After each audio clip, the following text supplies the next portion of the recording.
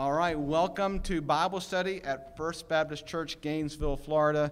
I'm the esteemed Bible teacher, Pastor Eric Spivey. No, I'm just Pastor Eric. It is great that we all are gathered here today. We're going to be studying, beginning a new study on the life of King Solomon. And so we're going to be looking at the last portion of First Chronicles, and then the rest, and then kind of move into Second Chronicles. So, we've got these 6 sort of key Bible books that sort of talk about the various kings and kingdoms of Israel. You have First and Second Samuel, First and Second Kings, and here First and Second Chronicles. All are sort of telling the story in different ways. Chronicles does a lot of list of helping to tell the story of these kings through listings. First and Second Samuel really tells the story of David and his life, and then a little bit more of kind of at the ending with Solomon. And so we're going to look at the life of Solomon. Today is really about the beginning portion of that. How does Solomon become king? What does that transition look like? And so really today is about King David. And I want to, and we've got a few of you all here that you can maybe answer this for me as well, is have you ever had an experience where you've had to make a choice, or maybe even sometimes when the choice was taken from you, where you had to say either yes or no to some type of an experience, maybe like when you asked your wife to marry you. You had made one choice, and she had the choice of saying yes and no. Maybe it was about a job. You had to say yes or no to a job, or a job had to say yes or no to you. This week I was teaching this Bible story, this Bible study with our Miss Joanne Parham's class, and Miss Betty Parkwell, who's in her 90s, still remembers being at Warm Springs the Sunday before FDR passed away. She was telling the story about when her husband had a job with Eastern Airlines, and all of a sudden Eastern Airlines no longer existed. And they had to make a new choice, and that choice was them to come up to Gainesville for him to go to school. And so they had 2 daughters, and now all of a sudden they had to move into student housing for him to go back to school, and she had to pick up a job. And then she talked about how well everything sort of turned out after that. Those are those moments in our lives when there is where something happens. I think about especially often related to jobs. When things are sort of out of our control, you apply for a job and you don't know whether you're going to get the job or not. Especially when it relates to preaching. That's kind of my world. As preachers having to choose to follow the calling of God. And I talk about the pastor selection process is a little bit like The Bachelor. You might watch that before. You've got the bachelor or the bachelorette, and they've got all of these contestants who are vying to be their love interest, and the bachelor, when he chooses someone, he gives them a rose. And it's not, the first, few episodes aren't too bad because you're going from like 26 down to 20, and, you don't really know someone, but, you're not really emotionally bought into it. But ultimately, you're getting down to, where people are starting to have feelings, and you start to imagine your life with these people, and you either get a rose or you don't. And if you don't get a rose, you have to figure out what to do about that. And, when you're when you're a pastor and you're putting your name out there and for a particular church, if you don't make the first cut, it's fine.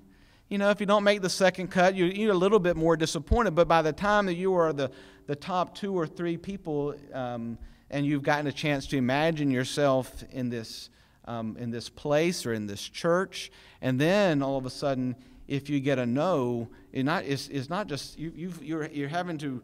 There's an emotional link to that, and you've had to say, okay, God's saying no to this. Something that I saw myself doing, I'm no longer able to do. Which was a little bit different in the way with my call here at First Baptist Church, because by the time that I was interviewing with First Baptist, your search committee had been going for 2 years. Y'all remember this. And I was the 9th person they brought in to interview with them. And you could tell when we were meeting with the search committee, I mean, they knew the system. They knew where we met. They knew what to have for breakfast. They knew what we were going to have for lunch. They knew all of that system. But they also knew that when they saw something in me pretty quickly, that they said yes. And that was a kind of a big challenge for me then, because then we had to decide, are we feeling called to come to this church? And it took us about a month of doing our own research, of having to imagine our lives here, of kind of just sort of saying, is this where God is leading us? And that we've never looked back. This has been one of the greatest decisions of our calling in our lives, that this is where God has brought us. So you think about these challenges when we get of when things kind of have yes and no in our lives. And you think about King David, who is kind of the key person, the king that's that's the ideal king in all of Israel, both before, kind of leading up to David, and then after. And for the most part, in David's life, God shines on David. I mean, from the time that he's this young boy, he's rugged, he's handsome, but he's out there, he's got all these older brothers that look down upon him. But from the time that he's there, Samuel pulls him out of the fields and comes and anoints him with oil. And then as he begins to find his way, every time he has a chance, it's almost like God smiles on him again. And then he finds his way as to being the king. And then as the king, God continues to smile, and pretty much everything that he tries succeeds. He's able to capture Jerusalem and makes that the capital city. He's able to unify all these 12 tribes. He's able to expand their kingdom. All of this money rolls in, the power and the prestige, all of it rolls in. Now, there's lots of stories about his sin, and that's another part of David's life. But one of the only times that David gets told no is at the end of his life. And that's kind of our passage today. Because David really wants to build a temple that will allow... I'm echoing, aren't I? Maybe is this any better? Still echoing? Better? How about I do this? Hold on. Can you hear me now? Still echoing, though. Hold on. If you're online, I'm about to get up and lower the volume. Hold on.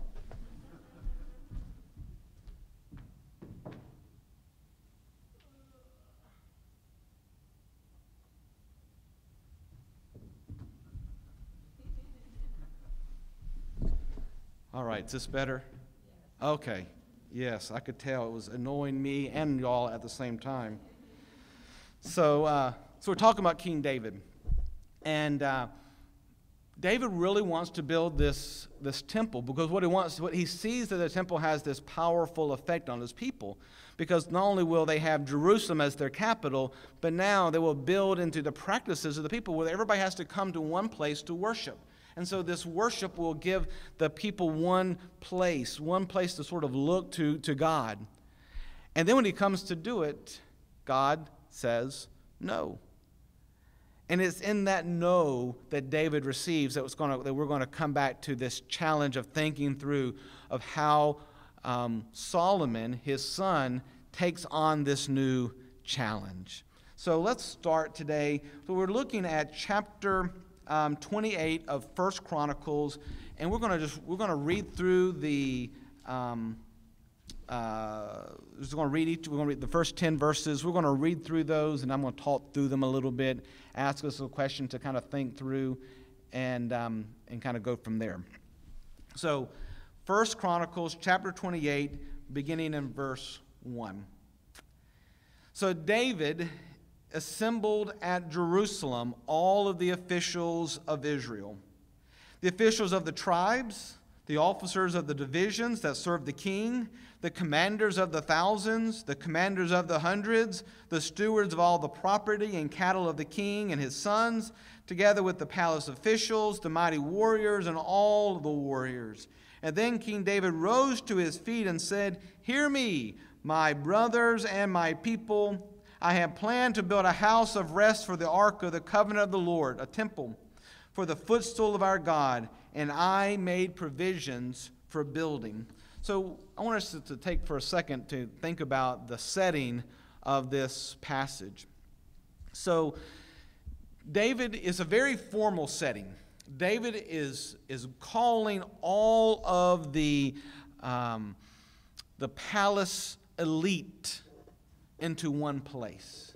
So notice who all they list. I mean, all of the palace officials of the king, all the different officials of all the tribes, all of the commanders of his standing army. But he also goes back and he invites who he calls the mighty warriors. These are the men who fought with him to help defeat Saul and to establish his kingdom. And so these are folks who sort of live in the mythology of the people, and he invites all of them there because he's about to do something. He's about to transfer power from himself to Solomon. And by bringing all these different people together, he wants to show a unified front. So a part of what's happening here is David is hearing this. David has heard this note, "You are not to build the temple," and now he has to figure out, how can I help my son to build the temple? And what he's doing is he's bringing all these different people of the kingdom to one place to show a unified front. We all are in this together. Then verses 3 and 4. So David has assembled all these things for the temple. He wants to build this house. It's what he wants to do. But then he said, verse 3, "But God said to me, you shall not build a house in my name, for you are a warrior and have shed blood. Yet the Lord your God of Israel chose me from all my ancestral house to be king over Israel forever. For he chose Judah as leader, and in the house of Judah my father's house, and among my father's sons, he took delight in making me king over all of Israel." Why does God tell David no? He says, "For you are a warrior and shed blood. There is still blood on your hands for what all has happened to you and how you have come about this king in this kingly world." So David has a plan. He knows what he wants to do, but God tells him no. But God has another plan. You know, sometimes when we think that when we hear a no, all we hear is how it impacts us. What often we're not able to do is to see how that no is a part of God's overall plan. So God tells David no, not because he doesn't want David to build, because he's got something better that he wants to take place. There's someone that by Solomon building it will create something new for the people. What if we think about our no's like that? That our no's are not just no's to us, even though we feel them, but they're part of God's plan. They're part of God, what it might be best for us, even best for God's kingdom. And so here we see David beginning to establish this idea among the people that God is doing something bigger than even David. God has chosen Judah. Judah was the tribe that David came out of. There were 12 tribes of Israel. Judah was one of them, and it becomes sort of the tribe of these kings that will follow after David. And what he's wanting to do is trying to help his people, all of the tribes of Israel, to accept Solomon as their new king, as this one who's going to continue the legacy of David. And then verses 5 and 6. And David says, "And of all my sons the Lord has given me many. He has chosen my son Solomon to sit upon the throne of the kingdom of the Lord over Israel. He has said to me, it is your son Solomon who shall build my house and my courts, for I have chosen him to be a son, and I will be father to him. Now, David had already had this conversation with the Lord. This is the formal retelling of it in front of all of Israel. But in 1 Chronicles chapter 22, David hears this message from Nathan, and then he tells his son Solomon. So they've had these conversations in private, but now we're giving this news to the people of Israel. If you think about what challenges David has in making this transfer of power, David has a whole variety of sons, and they haven't all been very much supported David. One of the stories that you'll hear, one of the great stories is his son Absalom, who stages a coup, creates a civil war, runs David out of Jerusalem, chases him down, and it's not till one of David's mighty men and one of his lieutenants who actually finds Absalom stuck in a tree before he comes and kills him to kind of take away that challenge to David's throne. And so bloodshed over the challenge of the kingship is not unusual. That's what happened between David and Saul. It's happened with some of other David's sons. And now David's trying to create a peaceful transfer of power, one in which Solomon will be able to complete David's legacy, and that there will be continued peace in the kingdom. And then verse 7 and 8. I will establish his kingdom forever as he continues. This is God speaking. I will establish David's kingdom forever if he continues resolute in keeping my commandments and my ordinance as he is today. Now, therefore, in the sight of all of Israel, the assembly of the Lord and the hearing of our God, observe and search out all the commandments of the Lord your God, that you may possess this good land and leave it for an inheritance to your children after you forever. So God has made a covenant with David that's very unique.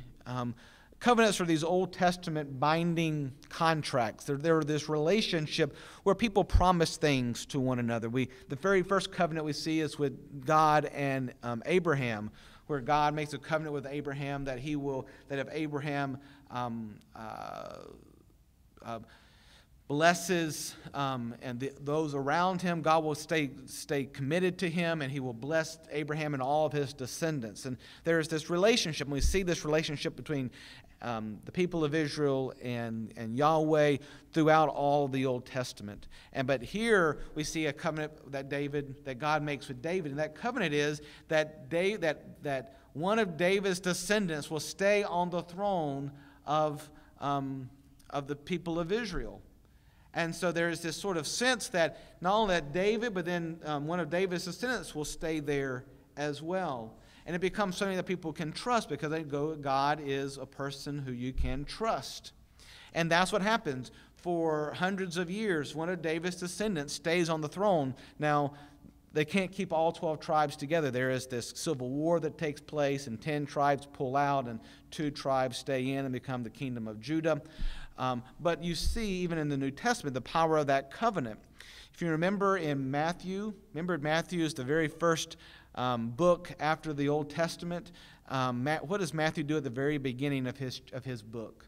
You may remember before he tells the story of Joseph and the arrival of Jesus, he has a genealogy. The purpose of that genealogy is to show that Jesus, as he comes in and as he tells this story to a Jewish audience, that Jesus is the descendant of David.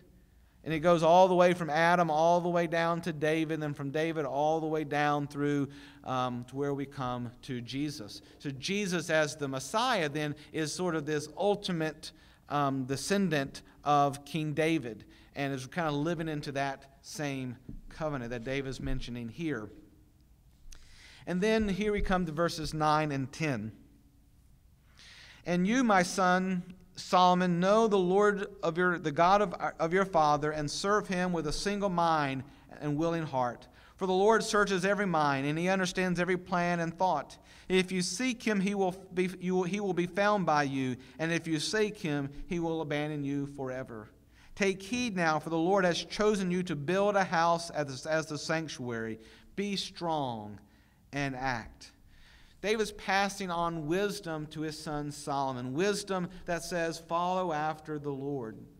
David has had his own challenges with that. He's learned from that, and now he's giving this wisdom to Solomon. And Solomon will take that wisdom and he will use it to become a great king. But as you will learn as we study him, will also have his own setbacks, as well as he forgets where the heart of the wisdom comes from. And that wisdom for us is this: to follow God wholeheartedly, to trust in the Lord, even as you get a no in your life and you get challenged. What am I supposed to do when God tells me no? How do I keep on going? So part of what David is saying is that we continue to trust in God. David knew that the story of his kingdom would not end. It would keep going, even as he had this no to what he wanted to do. And so for us to begin to realize is that as we get those no's, God is still preparing our future for us. God does not say no to the temple, right? The temple is still going to be built. What God has done is told David, no, you're not going to be the one to build it. I'm going to do that in another way. It takes us back to that passage in Romans 8:28. You know, maybe we've had to quote that to ourselves sometimes when we face challenging times. We know that all things work together for good for those who love God and who are called according to his purposes. What we realize in that is that there are these moments when we will not get what we want, when life will not go the way we expect it to. But that doesn't mean that God is not working in us or working through us or still bringing about the very best that he wants for us. Sometimes we have to go through those moments in order to be able to live fully into who God wants us to be. My dad had a saying, and maybe some of you all have heard it before, that God has three answers when we pray. He either says yes or no or wait. And we have to live into all of those, because sometimes the yeses means that we have to say no to something else. Sometimes the no's mean that we have to change directions and envision our lives in some other ways. And sometimes the wait means we've got to slow down and pay attention to see what God's going to do. It just may not be in our own timing. So today, as you reflect on this passage and as we begin to open up the story of Solomon to us, as we begin to see how his life can be impactful for us, I hope that you'll find a chance to settle in and allow the Lord, who loves you greatly, to know that he is working on your behalf, and that there may be some no's in your life. And it may not be always easy or pleasant, but it doesn't mean that God doesn't have some great things in store for you. And it doesn't mean that God is not at work. It just means that we don't always see it, and sometimes we even have to wait for that to come about. So that's a word for us today. I hope it's helpful to you, and I hope that God uses it to continue to strengthen us as we live in the light of Christ. Will you pray with me? And now, O gracious Lord, we give you thanks for the opportunity to open up your word and to listen and to learn and to grow. Lord, as we hear the no's in our lives, may you give us patience and open eyes to see where you are still at work, so that we, O Lord, can follow after you wherever you lead. We pray these things now in the name of Jesus. Amen. All right, y'all. Thank you so much for being here, and I look forward to seeing what great things God does this week in your lives. So, God bless you.